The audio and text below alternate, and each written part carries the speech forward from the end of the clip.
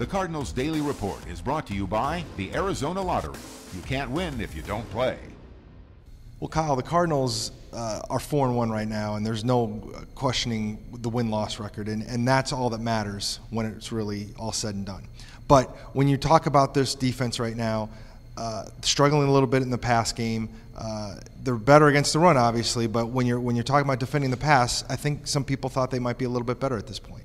Sure. You look and you got Patrick Peterson and Antonio Cromartie, and those are guys that are two guys that have been to Pro Bowls for playing cornerback, and you thought that they would be shutdown guys, and they've had stretches where they've been really good, but they've also had stretches where they've gotten taken advantage of. It's not a surprise that Patrick Peterson's going to be under that kind of scrutiny with the giant contract extension. You consider him one of the best cornerbacks in the league. That's what's going to happen to a guy like that. And he said today, talking about the scrutiny and what people are saying about him, look, that comes with the territory. I understand that that's going to happen. People are going to expect more from me. And he also felt like, hey, at this point, I'm not playing as well as I can. But he also made it very clear that he doesn't think it's a focus problem. He thinks it'll come along quickly, and they still do have 11 games to get better at doing that.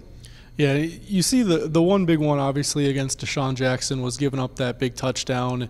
You look at, other than that, he played pretty well in that game, but it's such a big play, and you just can't have that 60-yard, that 70-yard play against you.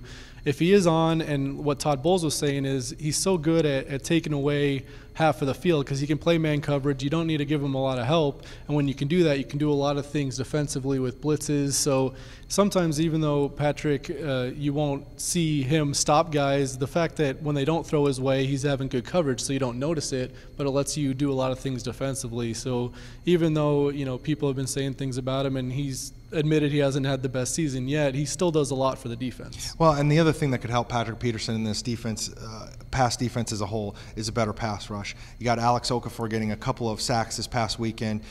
You're still trying to generate some things. Todd Bowles again was talking about, one of the things Peterson does is allow them to blitz a lot because you're leaving them on an island because that's how you get the pass rush. But this team still needs to keep pushing forward, whether it's Alex Okafor or somebody else, getting to the quarterback and maybe helping out those cornerbacks once in a while. Yeah, and the fact that Alex got at least one of his sacks on just a standard four-man pressure is huge because before, two of their 6 sacks were from safeties and none from the linebackers before Alex got 2. So if he can do that consistently, he's been hurt, but this was his first real chance to get consistent playing time, and he played great.